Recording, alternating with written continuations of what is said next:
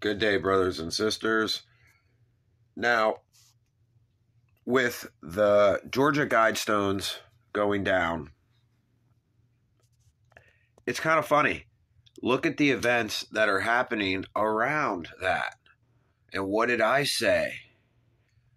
I have been saying that we are in a transfer of power, that these certain people that hate God so much and hate you and hate me, which are these leaders, these elitists, okay, these elitists, you're going to want to watch this.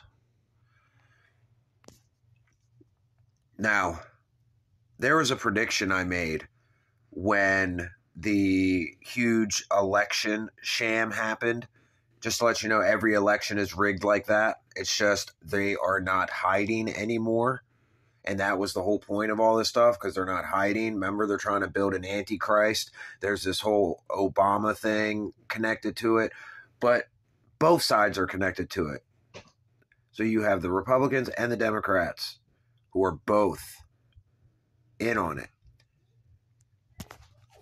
Now, what happens when a transfer of power happens? And in order to make a prediction that I made almost 3 years ago was for them to make this Antichrist thing, because what they're trying to do is they're trying to replicate it. None of this shit's really happening. It's just all being forced upon you. Just to let you know. Just like Trump brought all those people on January 6th, just like Trump brought them out there, and then the Democrats, which ran the fight, were pretty much in control of the police and all that stuff. Trump brought them there. Wow, they trapped them in and then hurt them. It was a way to hurt the people. Both sides were involved. To me, Trump is their Antichrist. Now, what happened to Christ, right? He died and he came back 3 days later. He rose 3 days later. God told me that whenever these things are talking about days, in our time, we are talking about years. Trump was pretty much publicly executed, right? It was, they kicked him off of social media and all sorts of stuff, kind of like what they did to me. And then they ripped him out of the position. Now, Biden, in order for this to work, Biden would have to be impeached within 3 years. We're in the third year. He wouldn't be able to do his fourth year. He wouldn't be able to. Or the fourth year, he would be getting impeached. But he would do his thing for 3 years, which he has, and he has destroyed not just a country, but the world. President Biden's double disappointment. Now, as the president's domestic policy begins to crater to the point where not only will Democrats not want to support him, they don't want to appear on stage with him. The latest being the White House Communications Director, Kate Bedingfield, doesn't want to work with him anymore. Now, when talk about stage with him, those are two candidates in Ohio. Perhaps the most surprising to Biden supporters is how flat out he has fallen on the national stage, failing at fixing inflation while Americans have to choose whether to buy groceries or pay for gas to get to work, or use credit cards to pay their bills. Domestically, it's been a disaster. But in trying to explain away his shortcomings, he inflates the power and influence of none other than Russian President Vladimir Putin in the economy and in everyday American life. We got a long way to go because of inflation, because of I call it the Putin tax increase.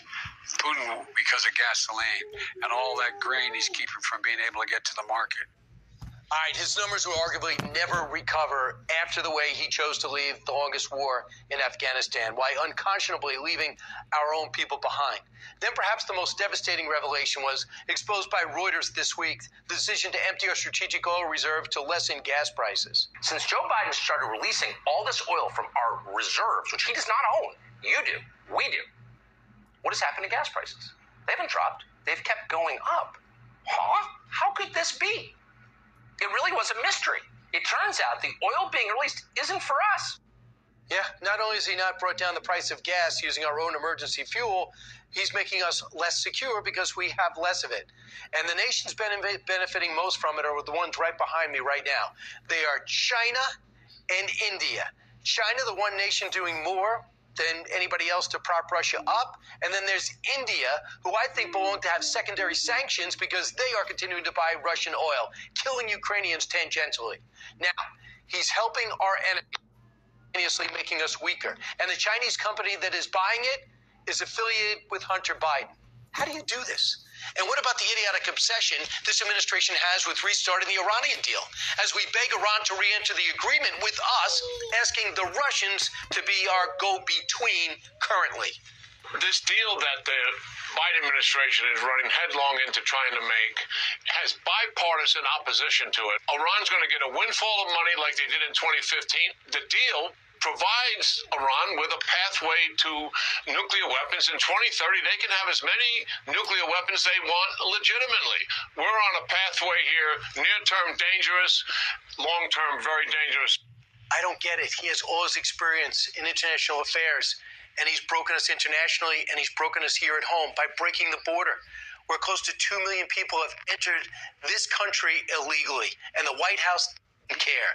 The disappointment at home, socially and economically, are hard to digest, but we sure didn't expect him to be this disappointing on the international stage, where he spent the bulk of his career. Now let's see what's happening. Knows Boris Johnson well as his former advisor, Thomas Corbett Dillon. Thomas, thanks so much for joining us tonight. So, first, the obvious question: why did Boris Johnson resign as prime minister? I don't fully understand this. Is there a specific reason? It's chaos, Tucker. It really is. The short of the story is that we elected Boris to be the British Trump. You know, he was going to shake up the system. He was going to deliver Brexit. He was going to stick it to the elites. He was going to stick it to the elites. He was going to stick it to the elites. But he very quickly got sucked in by the sort of globalist agenda. You know, he spent a lot of time sucking up to Macron and Merkel, that he forgot he's a conservative. You know, as you said, he went very hard on lockdown, very hard on vaccines. He became woke, and then he, fully signed up to this Greta Thunberg idea of the world is ending, which is not what the conservative people voted for. You know, Boris was elected by a very large group of working-class voters that it was the first time they'd ever voted for a conservative politician. And these people want simple things: more jobs, lower tax, tough on crime, tough on the border, and tough on our enemies. But he got sucked into this globalist agenda that just wasn't what the people wanted. So eventually the MPs started listening to the people on the ground and realized that this was not the leader for them anymore. He so humiliated himself, and without offense to you, your country, I think, that you almost feel like there was something else going on here. Why would he have been sucked into the most conventional, dumb kind of lifestyle liberalism when he's obviously a very smart guy? Yeah, he sort of, fell in with that elite crowd, and he was, traveling the world. He did a lot of time trying to save Ukraine and all of these things. What seems to happen is the government just lost their way. They didn't know what they were trying to do. They didn't know what the policies were. They tried to, do this global Britain thing, but we have huge issues in the UK, as America has too, and very similar things with, fuel crisis and inflation and all these things. That is what the people want, and that's not what he was delivering anymore. So it's a shame because he had a lot of potential. We were very excited when he had everything. He even had the hair like Trump, but it just didn't come through in the end. So sad. The whole thing. See what I mean? So this guy promised the people that he was going to go against the elite and expose them and end them, but what did he do? No, he didn't. He didn't do nothing. And now the people see it, and they got rid of him. What do you think's about to happen around the rest of the world, brothers and sisters? Time for change. I told you, when the world ends, it'd be nothing but peace. That's when you worry. Nothing but evil.